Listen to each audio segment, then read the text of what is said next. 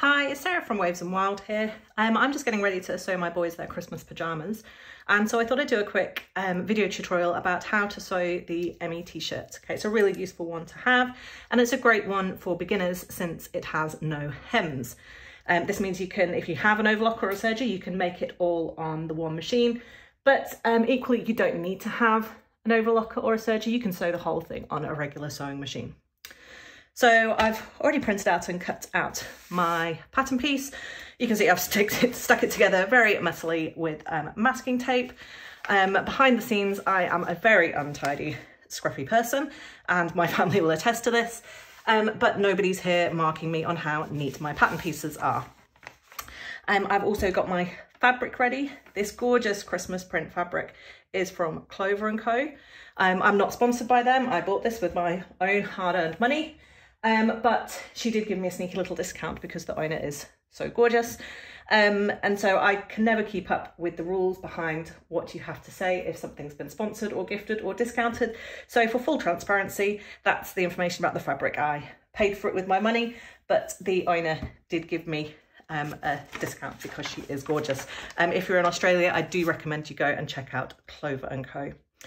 So the main pattern piece on the Emi is cut on the fold. This means you have to fold your fabric in half and you place the fold edge of it on the fold. My pattern is quite a linear pattern on my fabric, so I've done my best to fold it really accurately so that my lines will go straight across. Jersey can be a bit wibbly wobbly, it might not be absolutely perfect, but this isn't a video on pattern matching, this is a video on the Emi, so but it's just something to consider when you're cutting if you have a linear fabric, a linear pattern, to make sure your stripes are going nice and straight. Also, obviously, if you have a directional print like this one, make sure that you place the bottom of your t-shirt at the bottom of your fabric and the neckline at the top, so your print is going the right way. Nobody wants upside down Santas or Christmas trees. So I'm going to place my pattern so that this fold edge is on the fold of my fabric. And then I just need to cut it out. Now, I'm also terrible for never having pattern weights to hand, so I'm going to improvise here with a couple of pairs of scissors.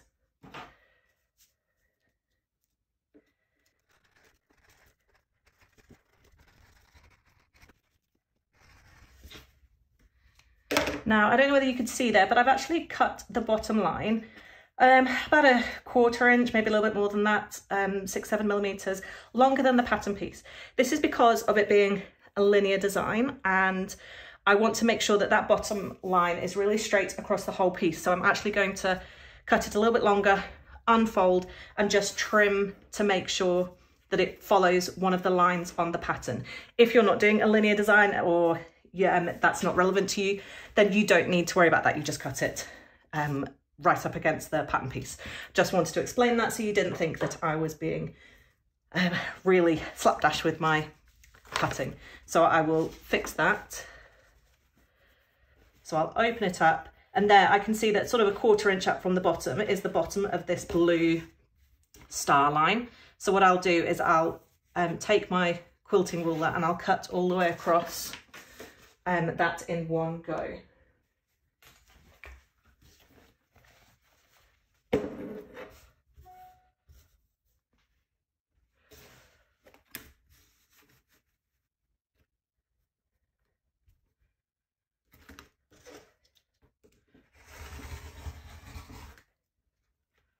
So there, now I've got a nice, much straighter line that follows the bottom of those blue stars. So then I will repeat the process to do the front. Now I've cut the back neckline, that's what I've just cut out just then. I will need to cut my second pattern piece with this lower neckline for the front of the t-shirt. Now you can, if you wish, print out 2 pattern pieces and have one that's cut for the back and one that's cut for the front. I actually prefer just to cut most of this line and leave a little bit uncut and fold it down. And you can actually see that I've already done that with a larger size. I've just cut out a Jack size, and this is Charlie's size that I'm cutting at now, so that's why I've got a wobbly bit here. But I will cut this line, most of it, and then fold it down. And if you're going to keep your pattern pieces for a long time, then you could place a piece of tape over the little bit that you leave to help keep that bit stronger and keep them together. My kids don't stay in the same size long enough for me to keep pattern pieces for very long, but that is what I would recommend doing. I also want to say that I'm about to use a rotary cutter here, but this is not the rotary cutter I use for cutting my fabric. This is an old rotary cutter that I actually don't like for cutting fabric, and I use this for cutting paper, and it works really well for me, but it's not what it's designed for. But you don't use the same rotary cutter for your fabric as you do for your paper. That's the same as somebody taking your best fabric scissors and using them to cut paper, okay? It's a big no-no. But I just thought I'd mention that because last time I showed a video with me using a rotary cutter cutting paper, I had all kinds of shocked people messaging me and saying how terrible it was and how I really shouldn't be doing that. So there we go. So there you can see I can now cut my front neckline, but I can fold this back up again if I wanted to cut a second, which I actually will be doing later today. I've got several Christmas tops to make for Charlie for several different performances. So I'm now going to cut my front pattern piece with this bit folded down.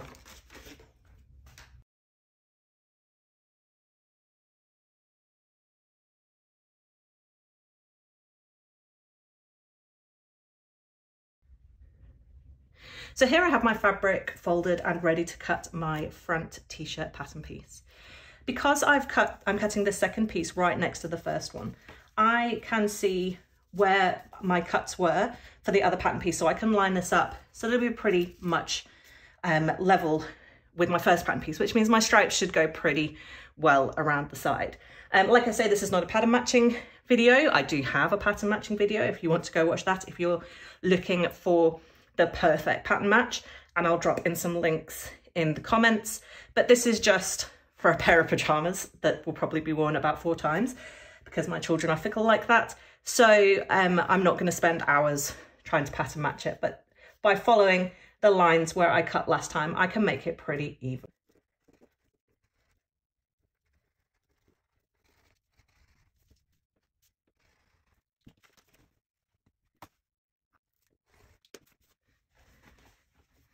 Now again, you'll see I cut the bottom a little longer and then I neatened it up with my quilting ruler at the end. That's literally just because I'm using this linear design and I want that bottom edge to be really even. So next I need to cut my 2 sleeves. Again, the sleeves are placed on the fold. So I will fold my fabric, trying to match those stripes and making sure that my print is the right way up. Now I'm trying to be really economical with my fabric so that I can get some pajama shorts out of this same meter, which is starting to get a little bit tight for Charlie, the size he is now. So I'm going to cut one sleeve here and then just move my pattern piece down and do my other sleeve here. If I was making something and I wanted my 2 sleeves to be identical, I would cut one and then on the same area of print, I would fold it again and cut one so that I had 2 with the exact same print on the sleeves. But like I say, I'm trying to be economical with my fabric, and this is going to give me the bigger piece to cut my shorts out later.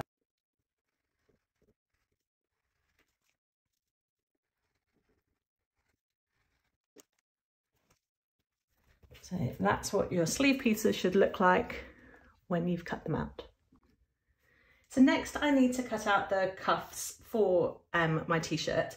What I like to do if I'm going to be using a pattern again is to write the cuff measurements for the size that I'm doing on the pattern piece so that I don't have to refer to the instructions. I've made this pattern so many times that I don't need to look at the instructions file every time.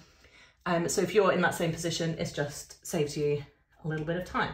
So the bottom cuff for this one is 24 7/8 of an inch by 3.5 inches. Now I'm a bit contrary.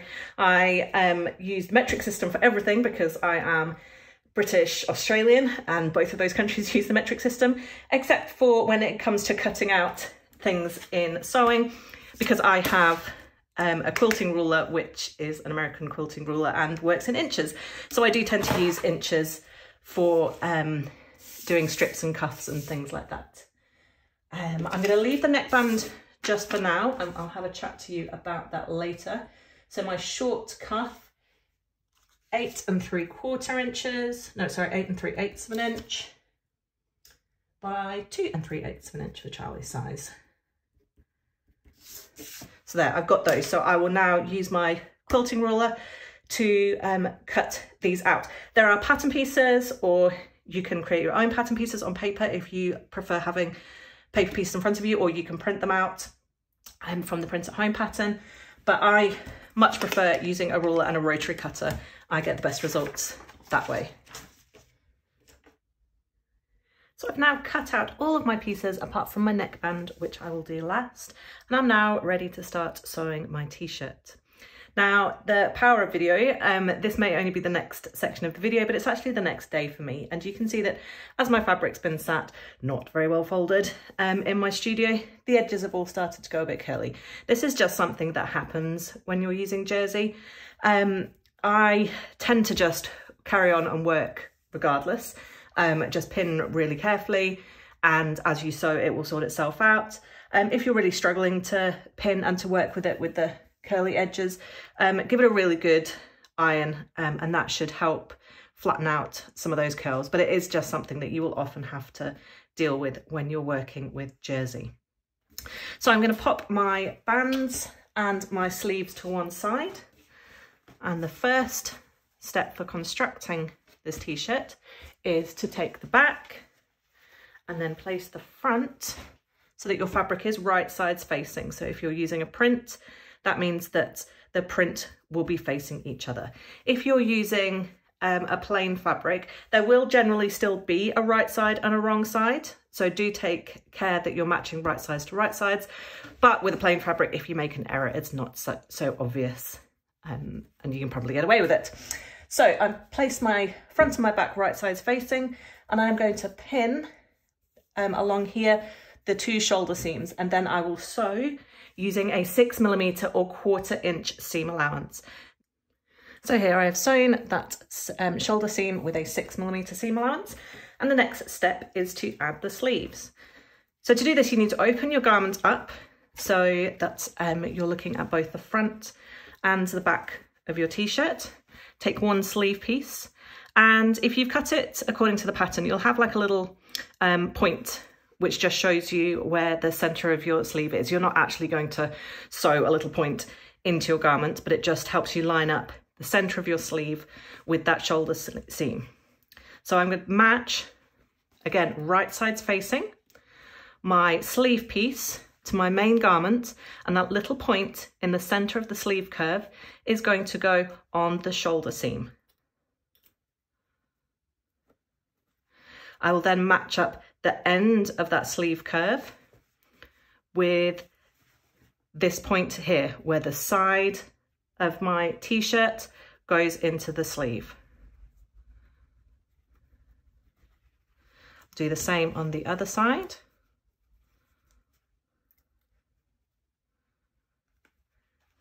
And then I'm going to gradually ease the rest of the sleeve fabric into place. This is a reasonably relaxed pattern and you're using a stretch fabric. There's not a lot of easing required, but you are joining two slightly different curves together to create a 3D shape because you are 3D.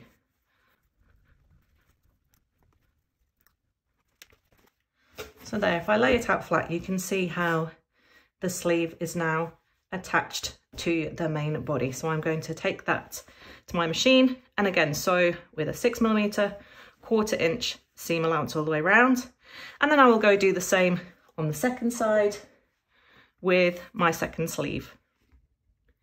Here I've got my t-shirt with my two sleeves attached at the shoulder.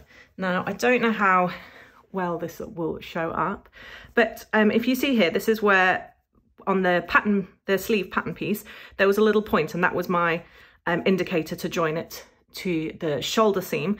When I came to sew that bit, I didn't sew up the point. I just carried on my lovely curve going round.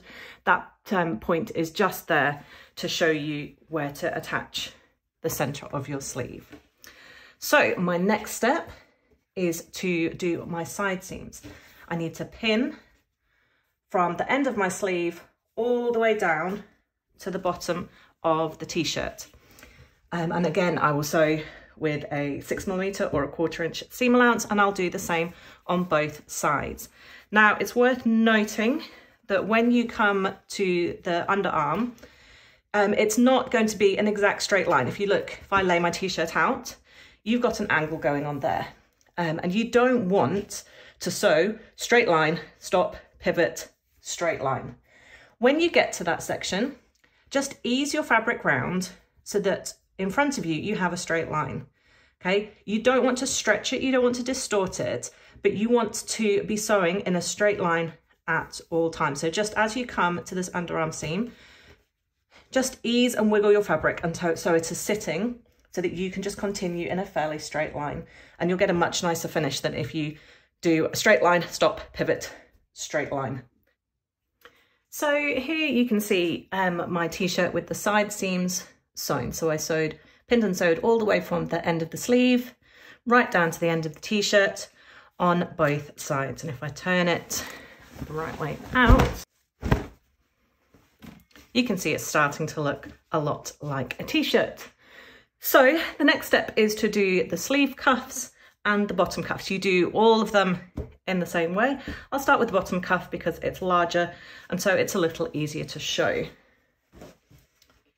So I cut out my cuff fabric at the beginning, and all you need to do is fold it in half so that you match the two short ends, and then you want to pin and sew along those short end using a 6mm 1/4 inch seam allowance. You use the same seam allowance for every seam in this pattern, so it's a nice easy one to remember. So I'm going to sew along this edge here, and that will create one long loop of fabric. So here's my waist cuff with the short end sewn. And the next thing you need to do is lift the bottom of that cuff so that you've made a double layer cuff of fabric. So all that is 2 layers. The wrong sides are facing each other. The right side is facing me. Now, the next thing that's really useful to do is to mark the 1/4 points on your cuff. So by that, I mean, you've already got one here where your side seam is. Mark this other edge here, that would be your halfway point, and then mark the center of each of those. So you've got 4 evenly placed markers around the bottom of your cuff. So I'm just going to do it with pins, but you could do it with a dressmaking pen, tailor's chalk, whatever your chosen method of marking is.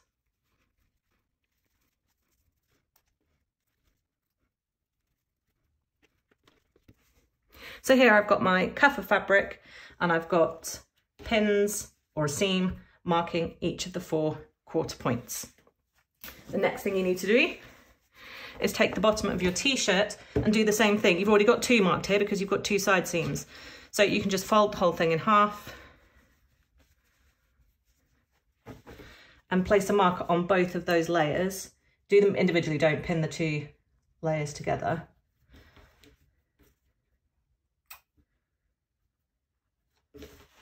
But there, I've now got 4 1/4 points marked on the bottom of my t-shirt. 1, 2, 3, 4. The next thing you need to do is you need to place your t-shirt inside your cuff of fabric. I like to match up the side seam of my cuff with the side seam of my t-shirt. You could place the side seam of your cuff in the centre back if you prefer. Just make some conscious decision about where you're going to put it. Don't have it in the centre front. So the whole of my t-shirt bottom needs to fit inside my cuff. Now your t-shirt is going to be bigger than your cuff. That's the point of them. The cuffs kind of draw things together and make them neat at the bottom. So the cuff is intentionally smaller than your t-shirt. And by marking these 4 1/4 points, you're going to be able to really evenly distribute that cuff around the bottom. So you have a nice, even, gentle gather, not a real bunch at one side and then nothing at the other side. So I'm going to start by matching up those 2 side seams because that's the most important. That's one, if I get it wrong, you will be able to tell.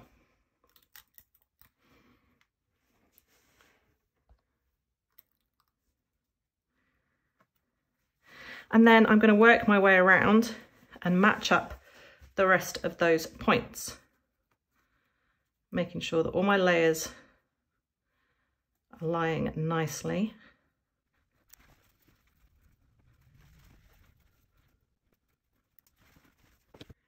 So there, I've attached my cuff to my t-shirt at the 4 quarter points.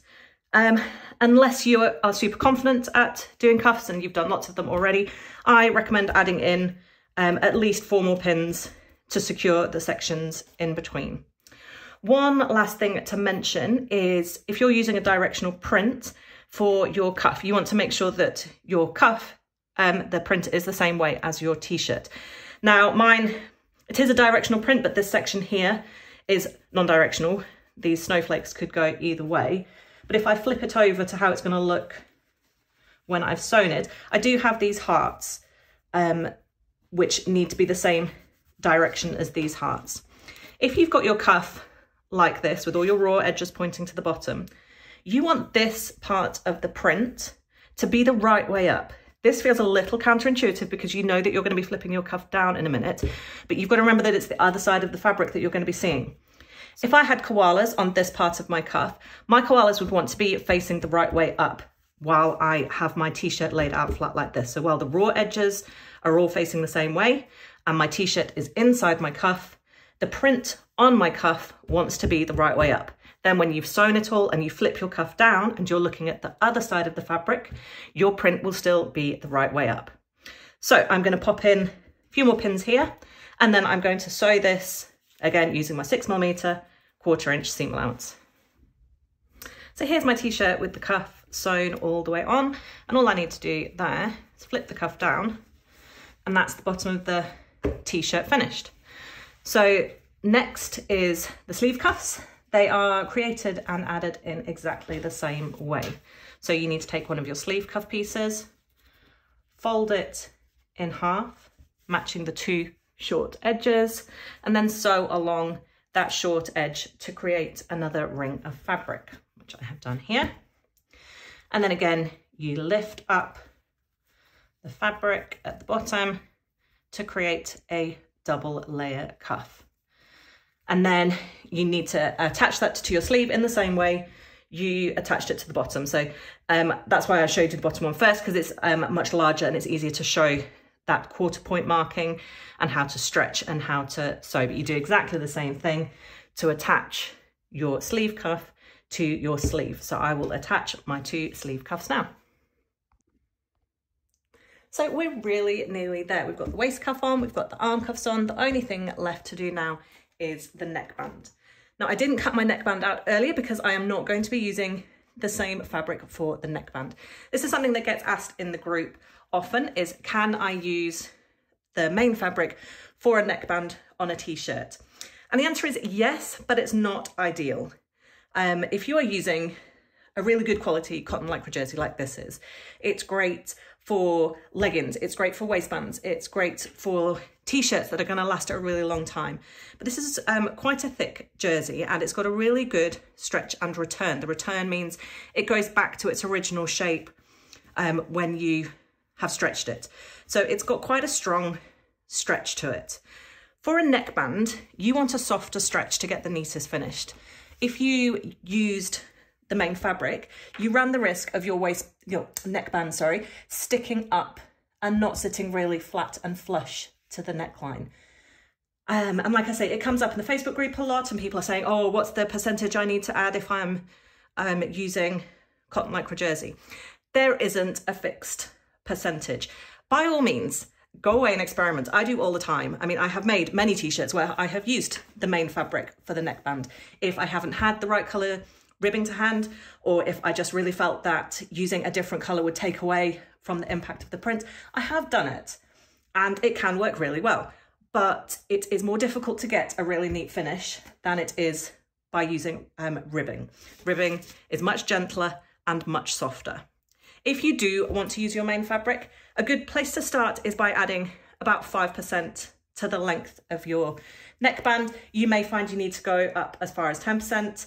The best thing to do is to cut it out, so the ends of your neckband, so you've got your double layer cuff like we've done for the arms, like we've done for the bottom cuff, and pin it to your neckband and see how it feels. You should be able to get an idea of whether it's going to stretch well, whether it feels like it's the right length. But really, there's no hard and fast rule to be able to do that. It's just a case of going away and experimenting. But I'm going to be a good person for once and follow the instructions, which say to use ribbing for the neckband. So I'm going to go and cut my neckband now, which for this size is 14 3/8 by 1 5/8.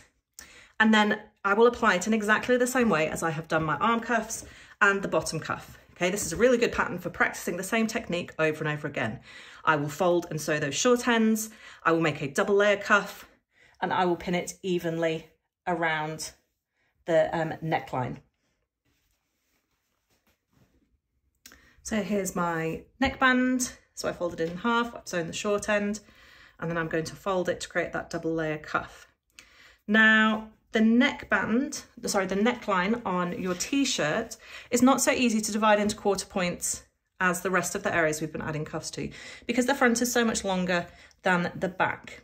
You could, if you wanted, take a tape measure and measure out the quarter points. That would be a really accurate way to do it.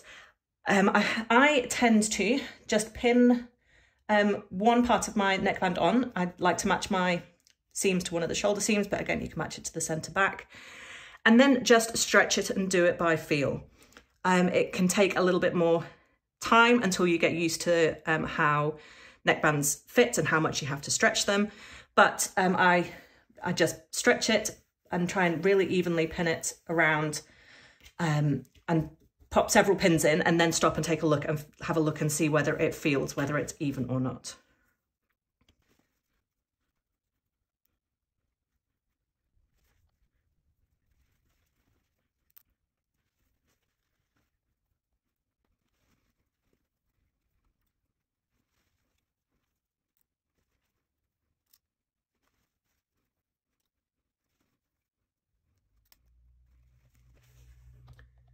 So there, my neckband is pinned on and ready to sew. Like I say, if you don't feel confident doing it by feel, then get that tape measure out, measure around your neckband, measure where the quarter point should go, and do it using the same quarter point method we used for the other two cuffs. Okay, I'm a big encourager of taking a little extra time to get the best finish. Don't feel pressured to do it a particular way or to do it a faster way if you don't feel confident doing that. Okay, so take your time and get a finish that you're really happy with. But I'm going to go away now and sew my neckband, and I'll come back and show you that when it's finished. And here's my finished Emi top. So you can see I've sewn my neckband on, and because I chose to use ribbing, that ribbing is sitting really nice and flat. It's got a soft stretch and it can stretch really well around the neckline. That's going to sit really nicely against Charlie when he's wearing this. Now, because this is for pajamas, I'm not going to top stitch. I feel like it's not needed for a pajama top, and I also feel like the fewer lines of stitching that you can do as possible on a pajama is going to make it more comfortable. Why have extra stitching and threads on the inside that you don't need? If this were for a daytime t-shirt, I would grab a twin needle and I would top stitch all the way around that neckband. But you don't have to. If you don't love top stitching and you really enjoyed the fact that this has involved no hemming and top stitching, then you don't need to. Equally, if you don't have a twin needle, a zigzag stitch or another stretch stitch will work really well for top stitching your neckband. So I hope that that's been helpful, and I hope that you now feel confident to go and have a go at sewing an Emi t-shirt yourself. If you do, please remember to share photos, drop them on Facebook, tag me on Instagram, and make sure to like and subscribe to the channel so that you know when the next video comes up.